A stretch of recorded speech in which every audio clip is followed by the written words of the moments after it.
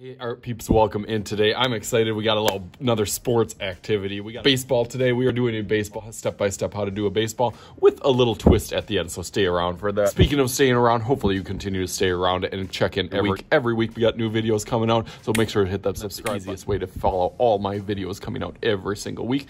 Back to our ball for today. We're going to start with a circle right in the middle. You could definitely use a tracer, that you could use a tape, you could use a cup, anything that you want, but you know me. I'm just going to try to draw a circle myself. So right in the middle of it, we'll do a circle, maybe about the size of our fist. So I'm going to do my little circle hack of doing a C on one side.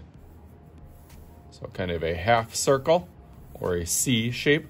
Again, I start out really lightly, hold my pencil back a little bit. And then I'm going to flip my paper around. And do a C on the other side to kind of shape out the rest of that circle. Once I get an idea for that, I can go over it darker. I think this way works a little bit better just because my natural motion for right-handed to go this way, it feels a little awkward kind of going against this way, so I think it's easier for that. And then I got my circle, and then I can go over it a little bit darker.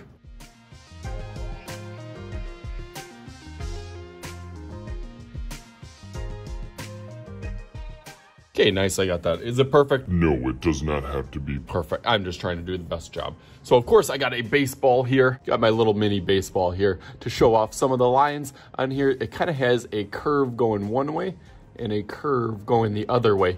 And then these little dash lines back and forth and back and forth. A curvy line on one side and a curvy line about even on the other side. Make that a little darker. Like that. I'm going to go over this in Sharpie, and I'm actually going to wait to do the dash lines with my red.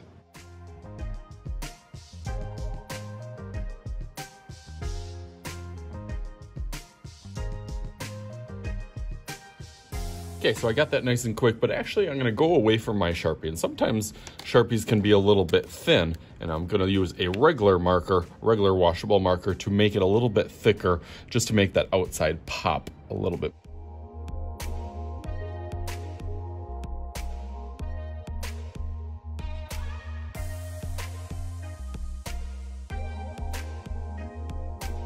All right, so now I got my baseball done. I'm gonna do the red kind of little stitches on there.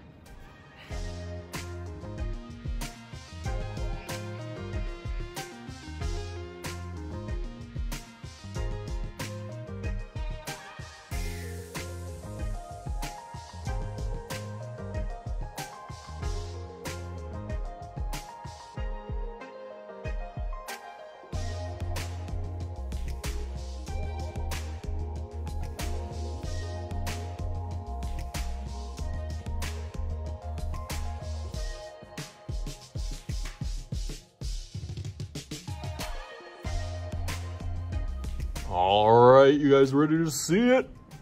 BAM! There we go. I had so much fun with the background. You make your background whatever you want. I tried to keep the lines of cutting the grass in the background and added the bats and a kind of a logo in itself in there. So hopefully you guys had fun with this. As always, I am Mr. Shooty. This is Mr. Shooty's Art Channel. We'll talk to you guys later.